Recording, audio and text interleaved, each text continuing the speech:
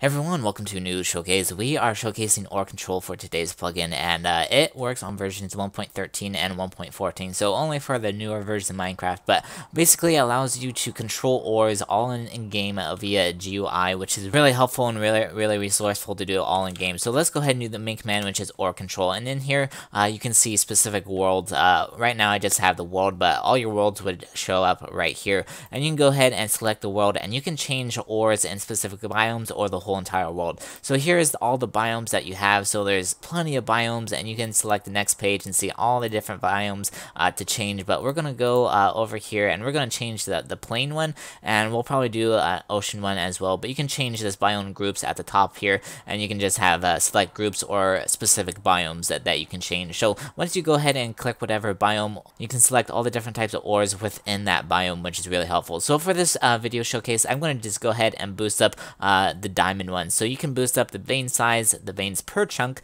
minimum height, the height range, the subtract value, and veins per biome.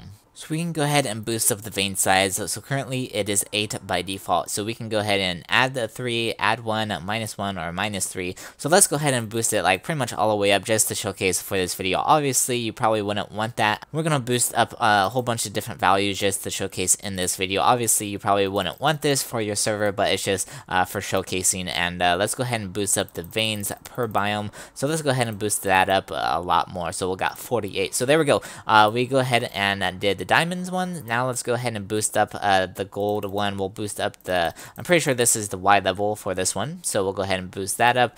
And then another cool feature is that you can enable and disable certain ores. So for example, let's go ahead and disable redstone. So just go ahead and disable it, and then that will disable all the redstone ores in the plains biome. Keep in mind that this only affects newly generated chunks. For example, the biome that I'm currently in is the deep lukewarm ocean. This is not included with a plugin. This is just something I made so you guys can see. But when we go into the plain biomes, there should be no redstone ores as long as it's a newly generated chunk. So let's go ahead and test that out. So let's fly over here, and I'm pretty sure we got some plains, we got some vannas over here, so be sure to check out this video's sponsor, Songoda. Songoda is a new and unique marketplace where you can find free or paid custom plugins. With the help of continuous user and developer feedback, Songoda is continuously working towards making those ideas a reality. Visit the Songoda Marketplace and Discord with the links below. And we are in luck, so these are newly generated chunks right here, and we are in the plains biome, and there we go, there's the diamonds, a huge generation of diamonds right there. That's pretty insane. And there's no like redstone down here either, which is fantastic. So everything is working properly. And then here's the gold as well, so this is all in the plains biome. So now we are in a different biome, the lukewarm ocean, and it's back to default. So it's really cool because you can change per biomes, or you can change the whole world. So go back to the ore control, we can go to the world, and then you can set a value for the whole entire world, which is pretty cool.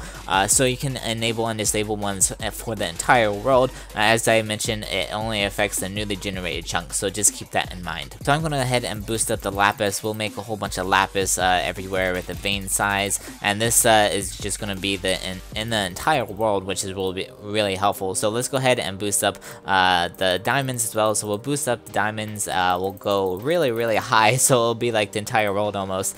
So now I'm going to head and teleport to a random location, and it will generate some new chunks, and we should have that entire world change because we boosted up the lapis as well as the diamond. So I'll go ahead and wait for this to load. There we go, we got transferred into a new chunk. As you see, we got tons of lapis here. That is a lot of lapis. That's actually very insane. And there we go, we got all this working well, and we got the lapis going, and we got the gold and the diamond. So that is the plugin, pretty simple. And last thing that I want to show you guys in the Ore Control GUI is that you can create your own template. When naming a template, make sure it is use the underscore instead of the space. So if you're typing, let's say like my test, and then we'll just do 1. So make sure it is using the underscore, or else it won't recognize the name. So once you have done that, then you can set specific values and for the whole world as well. So and if you want to delete it, you can just delete the template, accept it, and there we go. And once it's deleted, as you see, it is gone in the GUI. So that is the plugin, pretty nice. I really like this feature that you can customize everything within the GUI with different ores. So I will leave the link down in the description. I'll see you guys in the next video. Peace out.